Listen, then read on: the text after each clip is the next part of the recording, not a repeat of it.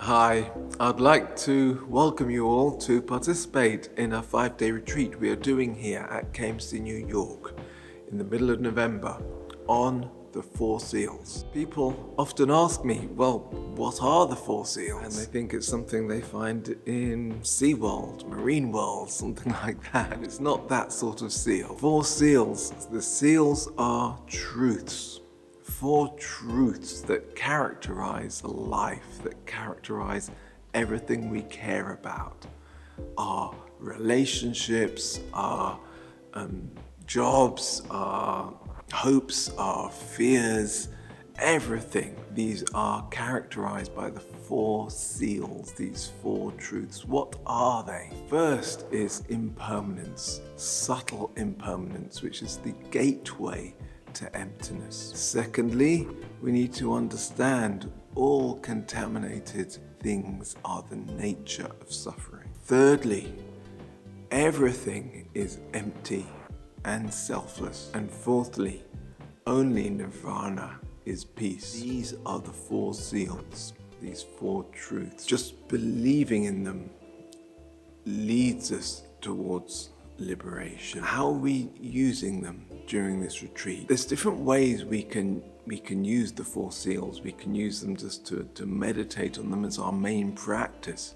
But the way we're going to be focusing on them is a method that Geshe taught a number of years ago, where we use them to calm our mind before we meditate.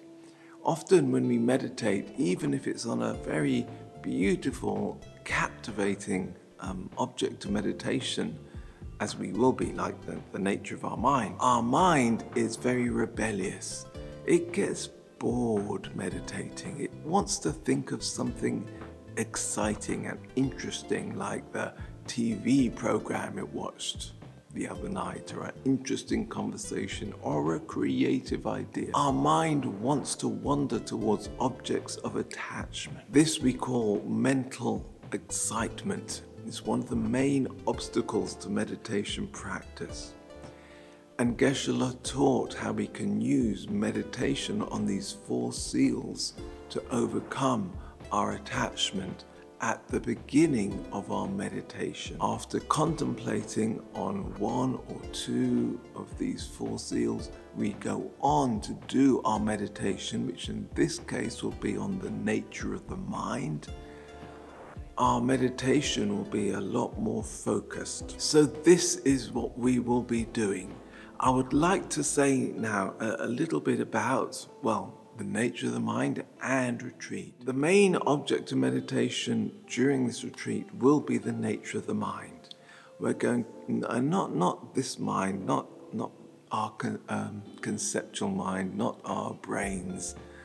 We're going to be meditating on our root mind located in our heart chakra. It's the gateway to our liberation and enlightenment. This is where the journey needs to go inwards into our heart, realizing the nature of our mind. Through doing this, we go to deeper and deeper levels of peace and compassion and wisdom. So it's going to be a wonderful retreat in that way, but it's going to be a very special retreat. We are assembling all the perfect conditions to enable us to go deep into retreat. Retreat is a journey. It's not just coming to a temple and sitting down and doing some meditation and then going back out and behaving normally and coming back in and doing another session. It's not like that. The whole time here is going to be your retreat.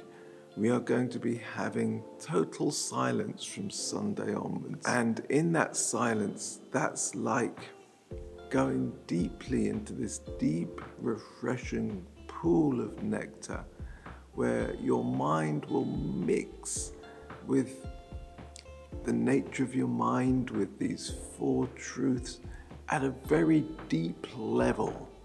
As your concentration deepens, the nature of concentration is to reduce the gap between our mind and its object.